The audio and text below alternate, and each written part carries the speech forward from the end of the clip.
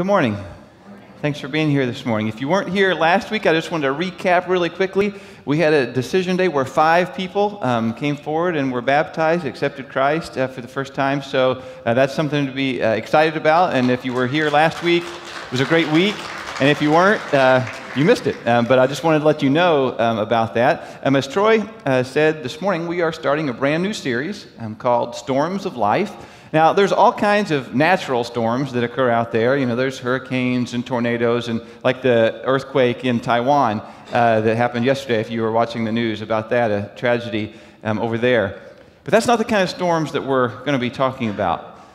The kind of storms we're going to be talking about, they're very similar, though, similar to the earthquake that happened yesterday. It shook the ground and kind of destroyed and toppled buildings. A lot of times the things that we can go through in our life, the storms that we come, maybe it's an illness, it's a family situation, it's a job situation, a financial situation, all kinds of different storms that come at us, they can shake us to our very foundations. They can cause us to have all kinds of anxiety and worry. Those are the kinds of storms that we're going to be talking about over the next few weeks. So kind of first of all, anybody ever been in one of those kind of storms? Yeah, my understanding from my life and as I observe the human condition, I find that you either have just come out of a storm, you are currently in a storm, or guess what? A storm is coming, all right? That's just kind of how it is. That's how our life seems to go. Either we're just coming out of one, we're right square in the middle of one, or if things seem to be going good, it just seems like, you know, look out, because here it's coming. That's the kind of stuff that we're going to be talking about. Now, to kind of prepare us for our topic today, let me ask you a question. Turn to your neighbor and answer this question. What do you think the most common command in the whole Bible is? What do you think it is? The most common command. You think it's maybe love, you know, to love people? That would seem to be a big one. Or maybe to serve people, you know. Jesus seemed big on that kind of thing. All right? Loving and serving, those are good. Anybody say one of those? Those are good, but wrong, all right? The most common command in the whole Bible is this: fear not. Fear not. Don't be afraid. Don't worry. Don't be anxious. Over and over and over and over again throughout the Bible, God tells His people not to be afraid, not to be worried, not to be anxious. That's not how we live, is it? I mean, how many of you know somebody who's a worrywart? All right, don't point, that's rude, okay? But you know people who just worry about every single thing. But if we're honest, most of us worry about some things. Maybe not every single thing, but there are things that cause us worry and fear and anxiety, and we let that build up among us. We live in a society of fear, maybe the most fearful society that's ever lived. It seemed to be all around us. Some time ago, I asked my wife, Rhonda, who's a counselor, as some of you know, because I thought maybe she could give us some insight, you know, into the human condition. You know, I said, what are people afraid of? And she said, everything. And that wasn't really the insight I was looking for, but it's actually true. Right? She said, you can't think of anything that someone's not afraid of. We're just fearful all the time. We live in a society of fear. I mean, it starts before this, but certainly as teenagers, young adults, we're fearful that, you know, we're not going to fit in, that people are going to reject us. For a lot of us, we never really get past that. We kind of stay there. It happens in our relationships, right? We're afraid that we're never going to find somebody. And then if we do find somebody, we're afraid it's not going to last, it's not going to work out. And so we've got all kinds of fears. We're fearful of our jobs, either that we're not going to ever get our dream job, or that we're going to be stuck in a dead-end job, or we're never going to get a job, and we have fears about our jobs. We have financial fears. You know, we look at the news and we watch them and see the stock market go up and down. It causes us fear. We're fearful about our health, right? Even though statistically over the last, 100 years, we live longer as Americans than we ever have. We're healthier than we've ever been. We can cure all kinds of diseases. Even though statistically we're the most healthy people that have ever lived, we're also the most worried about our health. We're just a worried people. Maybe you had a birthday and you just turned 30 or 40 or 50, and you start to have worries that your life is not really going to amount to what you had hoped for, that you're not going to reach your hopes and dreams. And then we think about the end of our life. And we think, I'm going to die alone and in pain. Or on the other hand, we're afraid that we're going to die young, and not get to experience the things that we want to. And then we turn on the television and we hear about terrorism and all that stuff. And it seems like, as one person said, if you're not afraid, it's just because you're not paying attention, right? There's stuff out there. It seems like everything from everywhere is screaming at us, be afraid. Be very afraid. How about it? Anybody have any of those fears, those anxieties this morning? Any of those ring true? Did I push all the right buttons? did I hit those? Did I leave anything out? The reality is fear is all around us. But the good news is, and this is what I want us to know this morning, is there is an antidote to fear. We don't have to live in fear. We don't have to live in anxiety. It's an antidote that can be applied today, immediately in your life, and it can change your life beginning today. And so that's good news. And before we get to that, I want to kind of talk about this idea of fear just a little bit, because I want us to understand that there's at least two kinds of fear. All right? There's good fear and bad fear. Profound, right? You're going to get a lot of profound things today. There's one of them, good fear and bad fear. The Bible talks about good fear as being the fear of the Lord, fear of God. It says that the fear of God is the beginning of wisdom, right? The fear of God, good fear, other kinds of good fear is like, it's what keeps us from doing dumb things. It keeps little kids from touching hot stoves, things like that. That's good fear. But the best good fear is the fear of God. The reverence of God, the awe and the fearful reverence, the understanding of who He is. And I think that if we would fear God, we wouldn't fear anything else. But if we don't fear God, then we are open to fear everything else. So there's good fear, the fear of God, but then there's bad fear. You understand bad fear, right? Bad fear gets in your brain and it plays with your imagination, right? It asks all kinds of questions like, well, what if this? Yeah, but what if that? Well, I know, but what if this? And what if that? And what if this? And what if that? And we get ourselves worked up with all kinds of bad fear, most of which never happens at all, right? Have you ever spent time worrying, energy and effort worrying about something that never happened? Or something that you didn't have any control over, whether it was going to happen or not, and yet we expend all kinds of emotional energy and time and effort worrying about things that we either won't happen or we have no control over anyway. Bad fear allows people to manipulate us to doing things that we wouldn't or shouldn't do.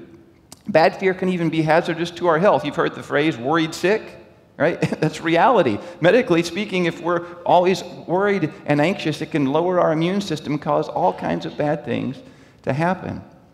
Fear, that kind of fear is bad. It exaggerates, distorts, does all kinds of bad things. I want us to understand where that kind of fear comes from. All right? Jesus was very clear about it. He said this in John chapter 10, verse 10. He said, "The thief comes to steal and to kill and to destroy. But I have come," Jesus said, "that you might have life." Jesus was very clear that Satan, the enemy of our soul, the thief, he calls him, is a liar, first and foremost. And he plants these lies and exaggerations and anxieties into our brain to steal from us our life, to steal our joy, to steal our peace, to steal our hope, literally to steal our very lives. But Jesus came so that we might have life and not have to live in fear that way. And that's the good news. Because of Jesus, there is an antidote to fear. And if you're taking notes, that antidote to fear is simply faith. Now, if you grew up in church, you know that sounds like a good Sunday morning church answer, and you might know the definition of faith from Hebrews chapter 11. That says, "Now, faith is being sure of what we hope for and certain of what we do not see." Now, that's a good definition. I mean, it's in the Bible, so that's good. But we're not going to look at that one. We're going to try to make it even simpler than that, okay? We want to take a step back and make an even simpler definition of faith that hopefully we can apply starting today, this morning, into our life to help eliminate fear and worry and anxiety. And it's also found in the Bible, so that's good. It's found in Genesis chapter 15, the story of Abraham. Now, Abraham, if you're not familiar, he was the guy that the Bible calls the father of the faithful. When it comes to people that had faith in the Bible, it lifts Abraham up as the guy to look to, all right? God told him all kinds of crazy stuff that was going to happen in his life, and this is what Genesis chapter 15, verse 6 says. It says simply, Abraham believed God. Abraham believed God. And so simply, faith is just believing God. That's what it means to have faith. It means to believe God. For Abraham, for us, faith was and is primarily a trust relationship with God. It's taking Him at His word. It's believing God. Andy Stanley furthers that. He kind of spreads that out a little bit. And he said, faith is believing God is who He said He is, and that He would do what He said He would do. That's kind of the definition I want us to kind of hang on and graft onto this morning. That faith is believing God is who he said he is, and that he would do what he said he would do. That's what faith is. So think about the things that you're fearful about, the things that make you anxious, the things that make you uneasy and afraid. How would applying that simple definition change things? What would that look like? How could that be the antidote to your fears and your worries? Simply believing God is who he is and that he would do what he said he would do. See, the truth is that God has spoken to all of our fears. He has. In the Bible, it talks about all kinds of different things that speaks to all the different fears and anxieties and worries that we have. And so, because of that, if you're a Christian, if you're a follower of Jesus this morning, and you have fears and worries and anxieties, mostly they're for two reasons, right? One of two reasons, either ignorance or unbelief. Now, this might sound a little bit harsh, but let me explain what I mean. It may be ignorance because you just don't know what God has said. Think about the definition. If faith is believing God is who he said he is, and that he'll do what he said he's do, some of us can't have faith because we don't know what he said. We don't know his word. We don't know what he has said. We don't know who he has said he is and what he has said he would do. So a lot of our fears have to do with ignorance. We just don't know what he has said. But if we're honest, some of our fears and some of our anxieties come because of just simple unbelief. Right? We know what God has said, we just don't really believe it. We say, God, I know you said this, but I'm having a hard time with that. It's what Pastor Craig Rochelle calls practical atheism. It's people who say that they believe in God, but by the way we act, we don't live out the truth that we believe that God is who he said he is and that he would do what he said he would do. It plays out in things like this. I know, God, I know you said you'd always be with me, but I know, God, you said that you'd supply all my needs, but I've still got these anxieties. God, I know you said that nothing would come my way that you and I together couldn't handle, but I'm still going to worry about this anyway. And that's how we pray, isn't it? I mean, often, if we're honest, we pray that way. We say, Lord, please be with me today. Friends, if you're a follower of Jesus, he's already promised to be with you every single day, every step of the way. And so think about how it would change our focus if we would pray this way. God, thank you that you have promised to be with me today. Isn't that a whole different prayer in the morning? God, thank you that you have promised to be with me. Thank you that you have promised that nothing's going to come today that you and I can't handle. Now, we can certainly pray that God would make his presence real to us, that we could experience, that we could understand it. Those are all valid, but we don't have to pray for his presence. He has already promised that. And over, so many things that we pray about or that we're worried about or we're anxious for, God has already promised to us if we are his children, if we are his followers. And because of that, a lot of the things, if we live a life of fear and anxiety, it's not just troublesome. It's not just something that causes our life not to be as good as it might be. The Bible actually says if you're a Christian, if you're a follower of Jesus, and you live a life of constant anxiety and fear, that's actually sin. And it needs to be repented of. Because basically, we're telling God that he's a liar. If we don't believe that God is who he said he is and that he'll do what he said he would do, we're basically saying that God, you're a liar. Romans 14:23 says that everything does not come from faith is sin. Because we're simply not believing God. We're saying, God, I know you said, but I don't believe. As I thought about this this morning, I think all of our fears and all of our anxieties can basically be summed up into three broad categories. And here comes some more profound stuff, right? So get ready to write notes, all right? I think all of our fears, everything that we have, can be summed up into three primary categories: the past, the present, and the future. I saw some of you were writing that down. That's good stuff right there, all right? But let me explain what I mean. We're fearful of the past, right? Most of us have something in the past that we want to stay in the past, but we're fearful that it's not going to. We've done it, whatever it is. And trust me when I tell you, we've all done it, all right? We feel like we may have got by with it, but we're always worried that someone's going to find out about it. We think if people find out about it, they won't love us. They won't accept us. We think that even if God would find out, that's why we have to be closed with him, because if God would find out, he couldn't possibly love us. Nobody could love us. We're fearful of our past. We're fearful of our present, right? We're fearful that we can't get through whatever storm that is on top of us right now. Family situation, financial situation, job situation, health situation, whatever storm you're in, we're fearful of today, that I can't handle what's going to happen today.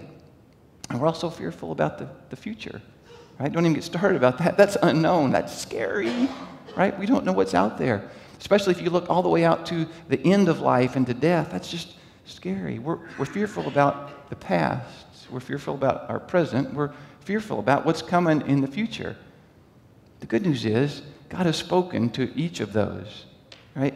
If we would believe God is who he said he is and that he will do what he said he would do, he has spoken to those. Take a look in your Bible, if you've got your Bible, to Isaiah chapter 43. It's on page 704 if you don't bring your Bible, and there's one in the chair in front of you, or it'll be up on the screen that you can follow along. Isaiah chapter 43, verses 1 through 3. Listen to these words. But now, this is what the Lord says. This is God speaking. He who created you, O Jacob, he who formed you, O Israel. Here's what he says. Fear not, for I have redeemed you. I have called you by name. You are mine. When you pass through the waters, I will be with you. And when you pass through the rivers, they will not sweep over you. When you walk through the fire, you will not be burned. For I am the Lord, your God, the Holy One of Israel, your Savior. I think in these three verses, God addresses each of our three broad categories of our fears. Think about it. What does he say about our past? Take a look. He says, fear not, for I have, what's the word?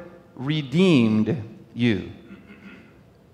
God says, regarding our past, all that stuff in the past, if we are a follower, if we've already brought it to God, if we've already confessed it to him, he has redeemed it. What does that mean? He's redeemed it. What does it mean to redeem something? Well, I looked it up in the dictionary, all right? Mr. Webster says that to redeem is to free from what distresses or harms, to extricate from or to help overcome something detrimental, to change for the better, to repair or restore, to free from the consequences of sin, to make good. Did you get all that? That's what God says he's done with all of our stuff in the past. If we have confessed it to him, if we have brought it to him, if we are a follower of him, he has taken care of it. He has made it good.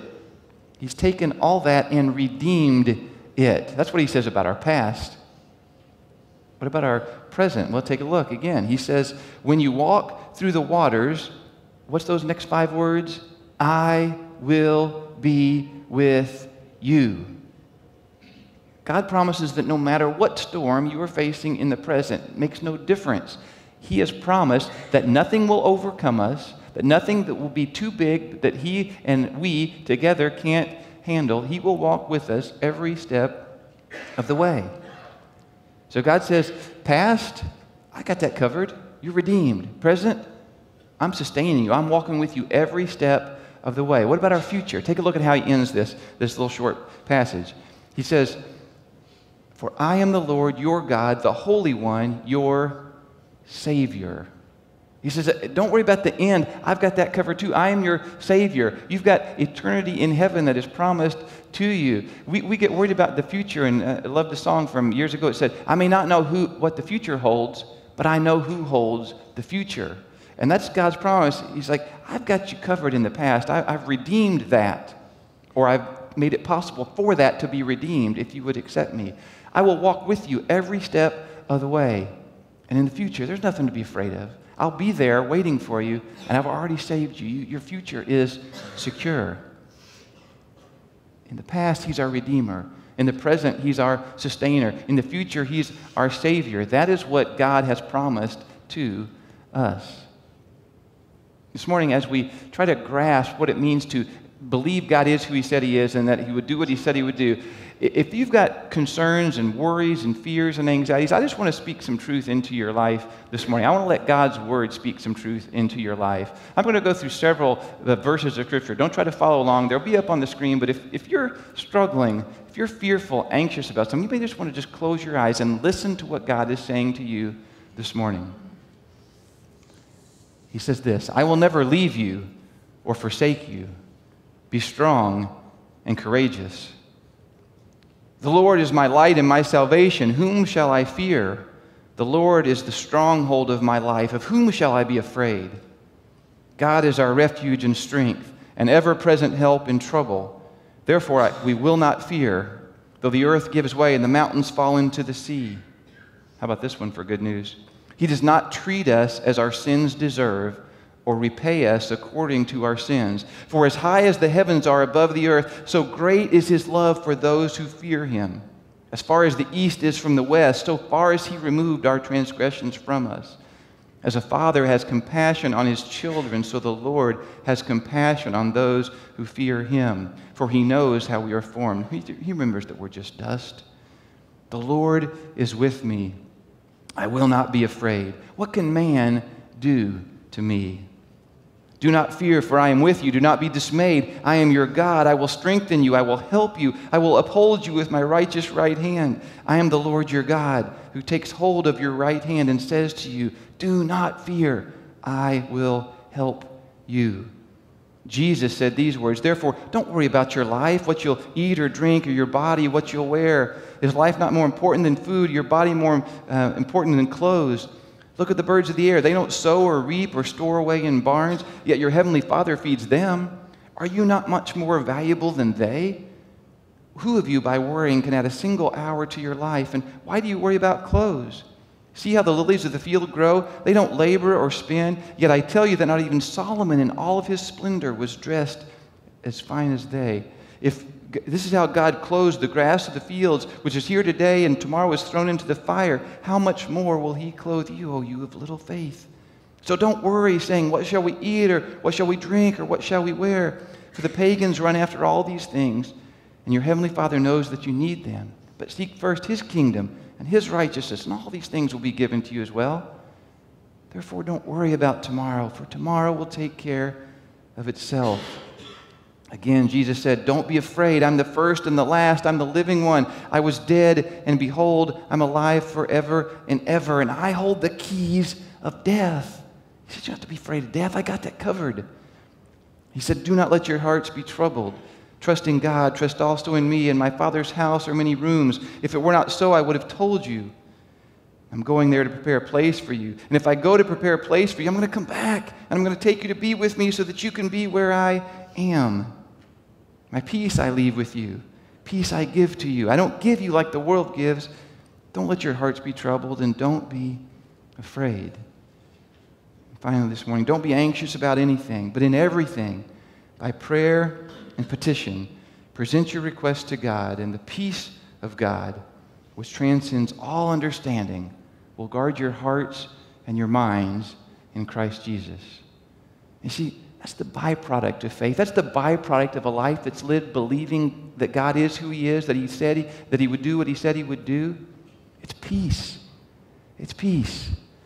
Now think about that. What would it be like if you and me and we all lived lives that were characterized not by fear, not by anxiety, but by peace?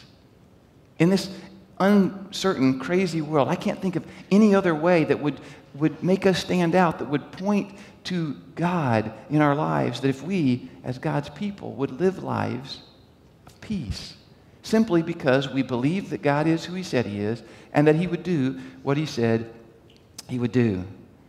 I remember back when I was probably 10 or 11, I was just learning about the Cold War and the Soviet Union and nuclear bombs and all that stuff. And I had this fear, a very real fear, that I was going to be outside my backyard playing one day, and I was going to look toward town, and I was going to see this big mushroom cloud, and the world was going to be over. Now, I didn't think about why in the world anybody would want to bomb the town of Scottsburg, Indiana, right? But who says our fears have to be rational, right? You have fears that might not be rational. It was a very real fear of mine. I shared my fear with my mom, and I told her about it. And she spoke truth into my life, truth that I remember to this day. And she reminded me that the Bible says that God created this world, and that he was going to decide when and how it was going to end. And so, could the world end in a nuclear war? Sure, but only if that's the way God had designed for it to be from the beginning. I just want to tell you, for a 10-year-old boy, there was something reassuring about knowing there was nothing going to happen that God didn't already know about, that God hadn't already spoken to. if we would just believe that God is who he is and would do what he said he would do. Here's my assignment to you. I don't know what storm you're going through. I don't know what is causing you anxiety right now, but I challenge you to find out what God has said about it. Who is God in your situation? What would that definition of faith mean in your situation? You don't know what God says? Ask somebody. Ask your mom. Ask my mom. Ask me. Seek it out, because God has spoken to our fears, and he doesn't want us to live that way. Listen again to the words of God in Isaiah chapter 43. But now this is what the Lord says, he who created you, he who formed you, fear not. I have redeemed you. I have called you by name. You are mine. When you pass through the waters, I will be with you. When you pass through the rivers, they won't sweep over you. When you walk through the fire, you won't be burned, for I am the Lord, your God, the Holy One, your Savior. That's the truth that God wants to speak into your life this morning. I remember one afternoon several years ago, a big storm came up. Sky got black, thunder, lightning, big wind, sirens went off. Now, that time I was at a church in Shelbyville. My office was in an inner office. I didn't have any windows, so I didn't know what was going on. But I walked down to the hallway, and I saw what was going on. And I walked past our children's minister's office, and I heard he was on the phone with his wife, who was a teacher at the elementary school where our kids went. And she was telling him that the school had held the buses, and they weren't letting kids get on the buses. They were just holding them in the school till the storm went past. Well, I knew that both of my kids had after-school activities that day, so they weren't supposed to be on the bus anyway. But I also knew that things weren't all well. You see, my kids at that age had a fear of storms. Now, there's such a thing as a healthy fear of storms, right? It's what tells us to get off the golf course when there's lightning around. Okay, that's a healthy fear. But the fear that my kids had at that age of storms went beyond that, all right? I think it heads over to the bad fear category, and you can blame their mother for that, all right? But they were fearing, and I knew they'd be fearful. So I said, would you ask Marcia to go and find my kids, tell them their daddy knows what's going on and things are going to be okay. And so Marcia went and found Chase, and this is what he said. He said, thanks for coming to talk to me, because I wasn't done with my afraidness yet. Oh. But here's the thing. I don't know what storms you're going through right now, but here's what I do know.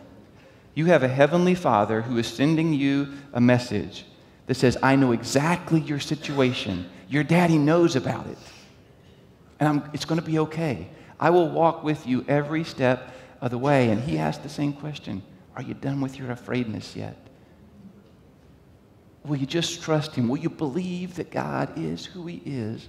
And it'll do what he said he would do. All those promises that we talked about this morning, if you're a follower of Jesus, they are yours. They are true. If you are not a follower of Jesus this morning, they can be true for you even today if you'll accept him as your Lord. Would you pray with me? God, thank you so much for calming our fears. God, we live in a scary, fearful world. But God, you have spoken to our fears. You have promised that you will walk with us every step of the way, that you have redeemed our past and taken care of all that.